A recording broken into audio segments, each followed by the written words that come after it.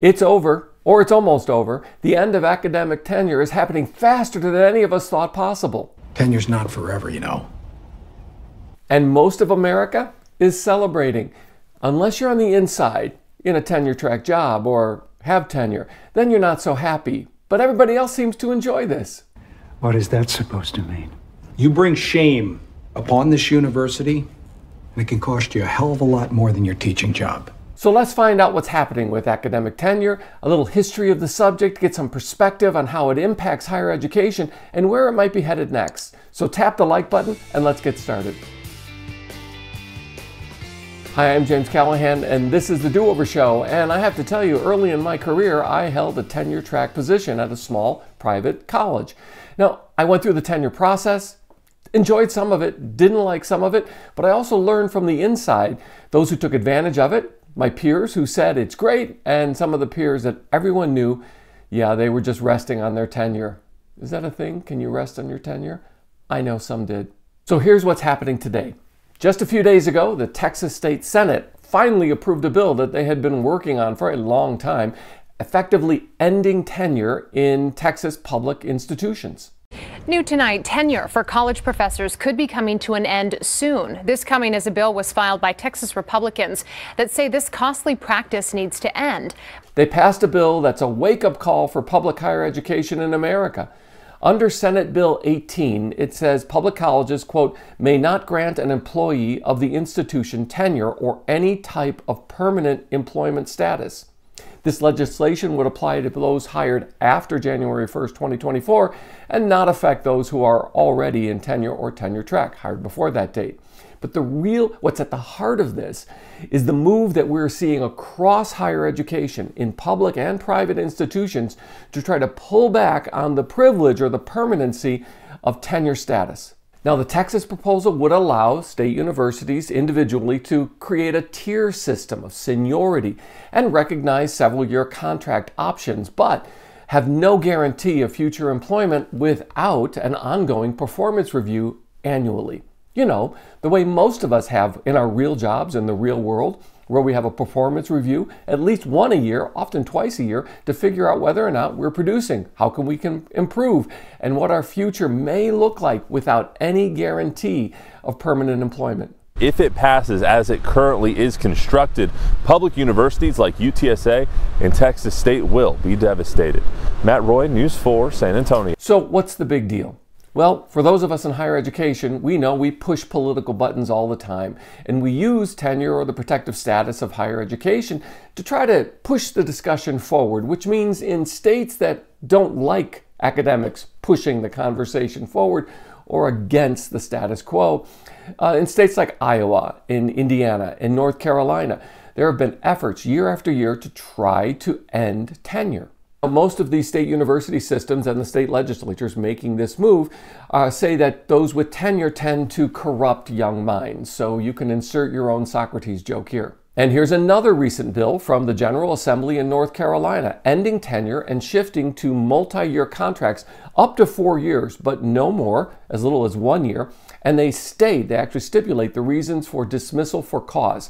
Now, dismissal for cause has always been part of the tenure experience. That is, if you do something horrendous, they can kick you out. But here's what's different. The North Carolina dismissal includes incompetence, neglect of duty, serious misconduct, unsatisfactory performance, and institutional financial contingencies. That is, they can just cancel a faculty line of a tenured faculty member saying, oops, sorry, that position no longer exists in a North Carolina university. And that is the workaround that even when they can't get somebody kicked out for cause, they can just make the money go away. But what's critical about the North Carolina version is who makes the decision about retention. It's not done by a group of peers. It's not even done by a department chair. It's done by the chancellor or academic officer at the university, that is, at the administrative level, not within the department, not within the teaching faculty, not by a faculty committee. That's the change that takes that control away from the faculty body and puts it back in the administrative offices. And then there's the question of academic freedom, because the promise of tenure, and those who have promoted tenure through the 20th century and 21st century have always said that reducing the strength of tenure, that permanency associated with it, is a threat to academic freedom. Because being evaluated by your contribution to the outcomes of satisfied customers, for example, students, has decreased significantly. In fact, it's getting close to more than 1/2 of students graduating last year in 2022 said that they felt adequately prepared for the workspace, that is, the jobs that they were actually going to do with the degrees and with the programs of study that they learned in higher education. Yeah. More than 50% say you didn't do a good job with us, and that reflects poorly on the institution, and that reflects poorly on those who have tenure at the institution. Now, opponents of the Texas bill, the North Carolina proposal, and defenders of tenure everywhere say things like this: banning tenure would harm the state's recruitment of top scholars and spark fear among professors that they could be fired for teaching or researching controversial subjects. Now, let me ask, I get that second part, controversial subjects. That's always been part of the protection that tenure would give, that you get to do your own research and study and even teach a certain course that you think adds significantly to the controversy or ongoing conversation, that stimulates, that irritates, that causes cognitive dissonance. I get that part.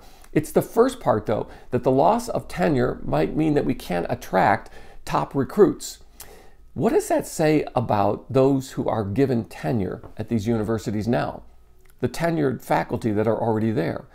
It's sort of a slight to them and their prominence to talk about attracting the 1% that is looking for that exception, that golden child of an exception, of a tenured professor that they would invite. And they actually use tenure, not the process, but the reward of tenure, saying, you're so significant, we'll hire you here, you won't have to go through the tenure process. You'll jump to the front of the line, we'll give you tenure as part of it. And that's part of the leverage that top performing professors that attract research money and grants or are well known and highly published, highly visible, that universities, to attract them so they have a brand name at the university, someone of significance, an influencer in a field, they will use that as a reward, saying, you were tenure track at this institution, they're moving too slowly, we'll jump ahead in the line, we'll give you tenure without having to go through the process. The removal of tenure ends this ability for a school to just steal faculty from other universities, and it also slights the faculty that's already there. Now, some perspective on tenure might help us here, not just the history of it, but how it developed. And that is, tenure historically reflects how faculty were sponsored, often by trustees or benefactors. That is, trustees raise money to provide for faculty hiring and faculty permanence. That is, it wasn't through student fees, but it was through the activity of trustees, basically functioning as benefactors. That's the immediate background, which also meant that if you had a trustee that was on your side, you retained your position. But if you didn't, if you ran afoul of that trustee or that benefactor, they could cut off funding and you would be gone. So to instill some permanence, some retention within that, as well as protect academic freedom, the concept of permanence was added to higher education in the late 19th, early 20th century in North America. And historically, the only reason people really got bounced from this implied permanence of positions is if they violated a religious tenet of a university or a school that had a religious background. And most historic universities had a religious background. There is the 1894 case of Richard Ely, a University of Wisconsin professor who supported labor strikes to gain labor law reform. The Wisconsin legislature didn't like it, and so they asked the trustees to dismiss this professor. But the trustees rejected, and they affirmed a concept of tenure. And here's what they said: in all lines of academic investigation, it is of the utmost importance that the investigator should be absolutely free to follow the indications of truth wherever they may lead. Whatever may be the limitations which trammel inquiry elsewhere, we believe the great state University of Wisconsin should ever encourage that continued and fearless sifting and winnowing by which alone the truth can be found. The hint here behind all of their rhetoric is that higher education is a forum for contested ideas that need to be heard, examined, and protected. But it was the Rollins dismissal of a Professor John Andrew Rice, a self-avowed atheist, along with 3 others, that really defined what we know as tenure today, the college's president demanded, quote, that all professors take a loyalty pledge. Now, the AAUP, if you know, you know, the American Association of University Professors, got involved. Most of us would assume that the AAUP won the day and Rice and others were restored with their benefits and their back pay, and the college's president was dismissed for asking for a loyalty pledge, right? Wrong. They were dismissed. They were gone. Another faculty member funded a start of a new college for these four, and they just went off on their own and started a college in another state. A few years earlier, the AAUP tried to make explicit what seemed obvious in higher education, and they started to popularize the notion that presumptive permanence, that's the phrase, presumptive permanence, was an implicit tenet of higher education's uniqueness. A 1915 AAUP pamphlet argued that trustees should pay professors more, but not bind their conscience with restrictions tied to the increase in pay. And only that peers could evaluate the faculty, that new faculty appointments were made by other faculty, and the chairpersons that included contracts, presumptive permanence or tenure, and also had to state clear grounds for termination. So basically it became a matter of contract law. And the tide, though, has turned to trying to fire unwanted professors, though, because, okay, if you can't demonstrate an obvious moral failure, then how do you get rid of tenured professors if they're protected with this contract law status? And the answer is easy. You just eliminate the position. The trustees just withdraw funding for that position. And conveniently, the professor that they couldn't fire for cause no longer has a job, and I'm sorry, we just don't have an interest in that, or they even drop a department or a major altogether. Now, for someone like me who has lived and worked as an adjunct for 20 plus years, a moment like this with the erosion of tenure becoming more and more obvious, I have to tell you that this is a real I told you so moment. Yeah, I told you so.